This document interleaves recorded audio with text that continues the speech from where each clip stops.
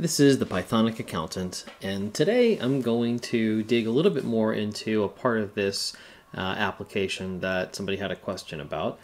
So if you hadn't seen the previous videos, just to refresh, I asked ChatGPT, the code interpreter, which is now called Advanced Data Analysis, to create me basically a web application that can do some basic accounting general ledger activities. And went through just a couple iterations with it. Really didn't take that long to get it to this point where I have this, working web application that does some basic accounting entries. So it's really cool. This is running on an app called Streamlit, which is a third-party Python library, which just makes it look nice and clean out of the box.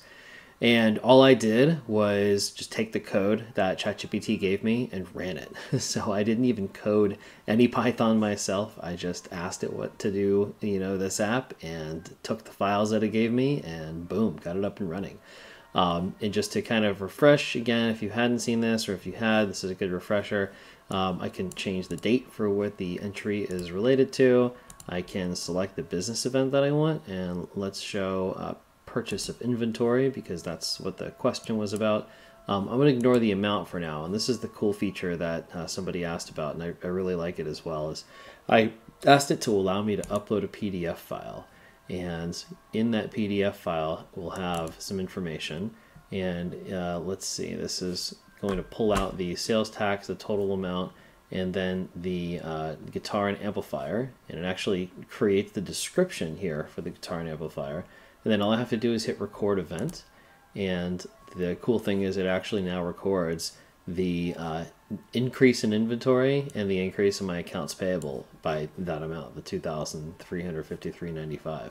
You can see now my inventory and my AP have gone up.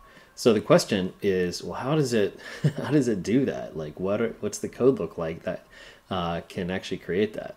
And really cool that it was automated too. So I'm going to flip over to look at the underlying code here and just do a quick walkthrough. I haven't really analyzed this in detail. And again, as I mentioned, this is totally automatically created for me. So this just has, the application itself is in this app.py, and this is kind of a standard Streamlit application here. But what I'm going to go into is the PDF processing piece. First, I just want to show you where the PDF upload happens. So this is where it happens right here. It creates a variable called uploaded file, and all this has to do is st, which is what Streamlit's imported as, .file uploader, and choose an invoice PDF file, type equals PDF. That's it. Like, just by creating that variable, this creates the input box where I can upload a file.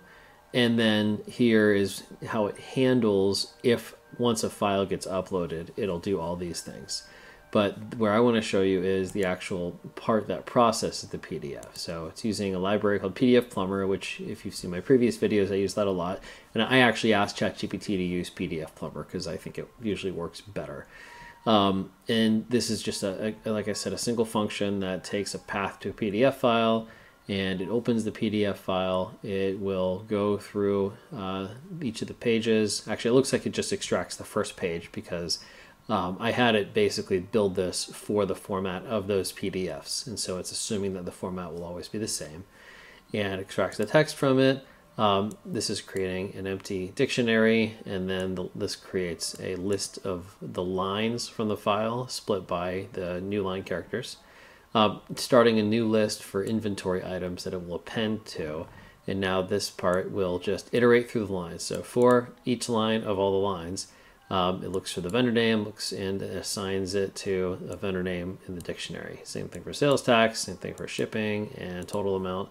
And then finally the remaining lines, if it's not one of these, it splits it, and it's assuming that it's in a specific format, and grabs the quantity, the text for the items, and then finally appends the inventory items to that inventory items list.